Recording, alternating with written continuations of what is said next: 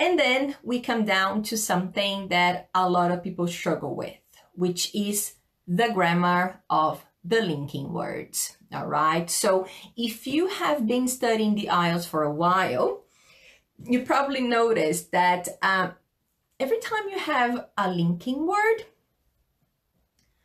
you have something after, right? But what you have after changes depending on the linking word. Okay, so for example, you have a however. You need a comma. If you start a sentence with however, you need a comma. And what do you need after that? You need subject verb. All right, so you have however, comma, subject verb. All right, cool, okay. And then what if you have something like in spite of? In spite of has the same meaning as however. But what do I need after in spite of?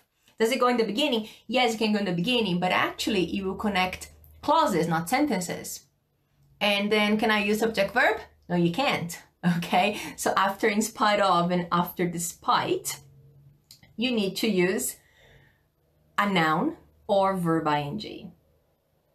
Okay, so that's what I'm trying to get you guys to think about now. Okay, so maybe if you can, get any of your writings, get something, have a look and find a linking word and check what is the grammar after it.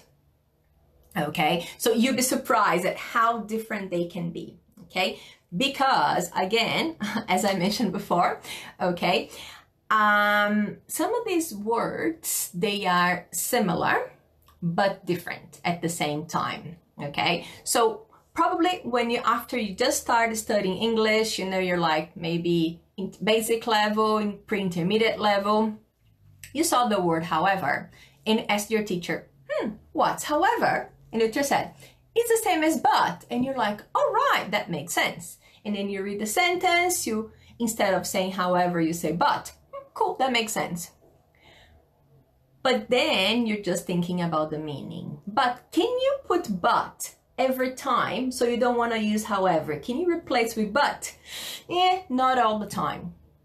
Okay, so one thing that can be tricky for a lot of people is the fact that these linking words, okay, sometimes they have the same meaning, but they have different grammar and they have different positions in the sentence. All right, so that's another thing that we have to think about. Okay, so we think about the meaning of the linking words, then we move on and we think about the position where they go, and we have to think about the grammar. Okay, guys, we definitely have to think about the grammar. Okay, because that's when we make mistakes. Okay, so at least from my experience, okay, I've helped a lot of people, and sometimes they will use the cohesive devices, but then they will use it in the wrong place, position, okay, and then sometimes it will be in the right place. The meaning is okay, that's what they're trying to say, but what they write after the linking word is wrong because they didn't think about the grammar that they need.